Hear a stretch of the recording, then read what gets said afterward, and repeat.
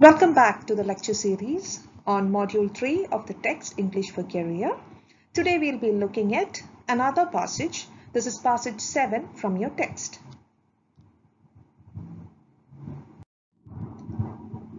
Before we move on to the passage, let me remind you all once more to read carefully.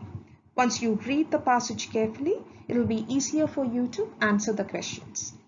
So let's move on to passage 7. Passage 7 is something that will interest you quite a bit because it is concerned with exams and whether exams are really important in a student's life. Okay, so let's move on to the passage. For many students, exams seem a necessary evil, time-consuming yet inevitable. But are exams really necessary? Are they evil? Rather than abolishing exams, we should instead be asking what mix of assessment tasks is most appropriate for each subject. Where might exams fit and what are their benefits? In most disciplines, there are specific bodies of knowledge that students are expected to learn. Exams enable us to accurately test students' breadth of understanding of these topics. Exams are also useful for a very different reason. They are harder than essays to cheat on. Drawing on our characteristics of good assessment, it is impossible to provide a balanced, fair evaluation of a student's performance if the student has paid someone else to complete their work for them. Finally, and on a more positive note, there is evidence that both studying for and sitting exams deepens learning. Studying is like exercising. When one exercises, the muscles in use grow stronger. Likewise, the process of searching through one's memory and retrieving the relevant information strengthens that memory pathway for future uses. This means that when newly qualified teachers, doctors, lawyers, or accountants come to retrieve information they need, it is, as a consequence of having been practiced previously, now easier to access. So, how can we best make use of this practice effect for memory? Research tells us that learning is particularly strong when students self-test. Rather than passively reading and remembering by rote, we want our students to study by forming appropriate questions, searching memory for relevant responses, and knitting this information together into an appropriate answer. We think this third benefit of exams is the most exciting. Exams don't just provide a targeted, fit-for-purpose opportunity for students to demonstrate what they know, they also have the power to enhance what students know. So this is your text. I hope all of you read it very carefully. I hope all of you remember what I said in the last class. First, read carefully, then note down the important points, try to make connections, try to visualize if you can, and think before you answer. Now let's take a look at the important points in this passage. So the passage addresses the question of as to whether exams are really necessary. Are they relevant? Are they important? Are they something evil that you should do away with? And the authors suggest that rather than abolishing exams, what you can do is that you can use a specific set of assessment tools or assessment tasks to judge or gauge a student's knowledge in a specific subject. So you should not use a generalized set of assessment tools or assessment tasks to check a student's knowledge in all subjects. Rather, depending on the subject, the assessment tasks should also differ. And exams are important because they provide valuable information about the student's knowledge of a subject. And exams also prevent cheating as opposed to something like essays. Children can cheat during essays because they can ask somebody else to write the essays for them. But as far as exams are concerned, students cannot cheat, and therefore it will give a more fair assessment of the students' skills. And exams also improve learning skills because studying is like exercising. The more you exercise, the more developed your muscles will be. So it improves your memory and consequently your knowledge. And they stress the importance of the practice effect. And the authors conclude the passage by saying that the most important benefit that you can get from examination is the importance of self-testing. Students should constantly test themselves so that they can improve their memory and enhance their knowledge, enhance their learning.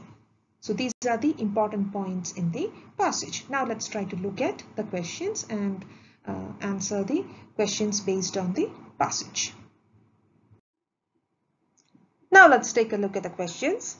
The first 5 questions are multiple choice questions. The first question is, which word in the passage means that which cannot be avoided? So you're given 4 options. Option A is targeted, option B is appropriate, option C is relevant, and option D is inevitable. Here the correct answer is inevitable, option D. So inevitable means something that cannot be avoided, and this word appears right in the beginning of the passage. For many students, exams seem a necessary evil, time consuming yet inevitable. So the authors seem to suggest that though examinations or the process of conducting an examination is a very difficult one, it is something that takes a lot of time, but it is something that cannot be avoided. Now the second question, the word which is closest in meaning to result is consequence, benefit, opportunity, and evidence. These are the 4 options. And the correct answer is option A, consequence.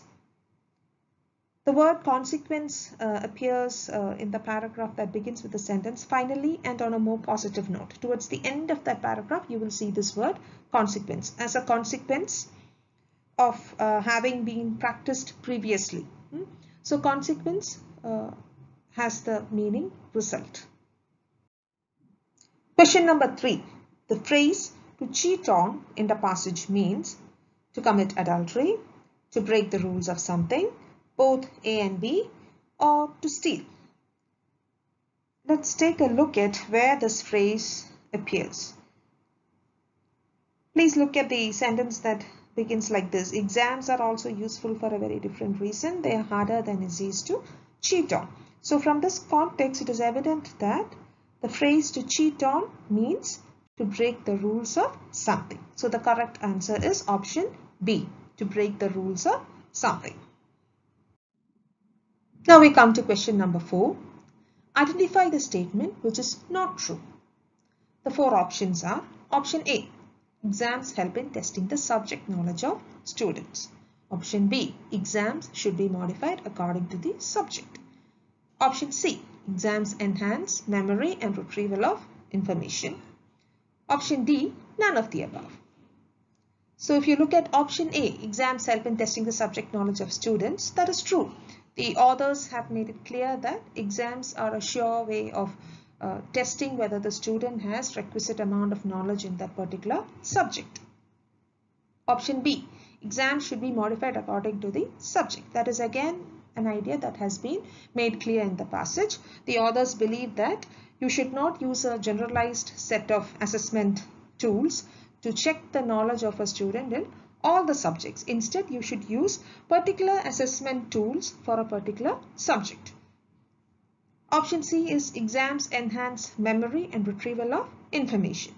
The authors have said that, studying is like exercising. So the more you study and the more you prepare for exams, the more sharp your memory will be. So that statement is also true.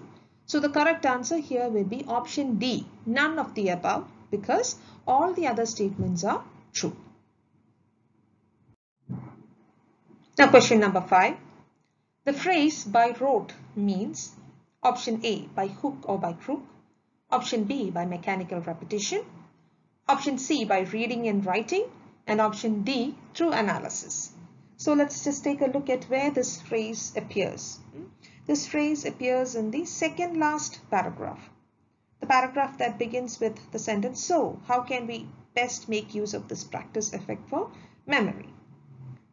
So look at the third sentence. Rather than passively reading and remembering by rote, We want our students to study by forming appropriate questions, searching memory for relevant responses, and knitting this information together.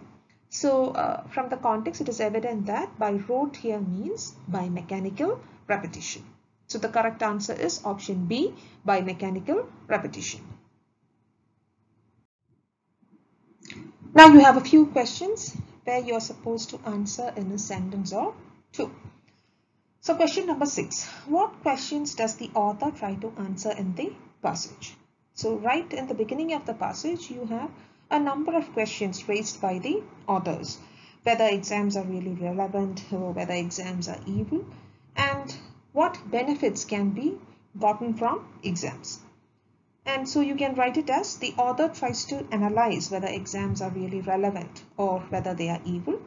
The author also tries to identify the various benefits that you can reap from exams.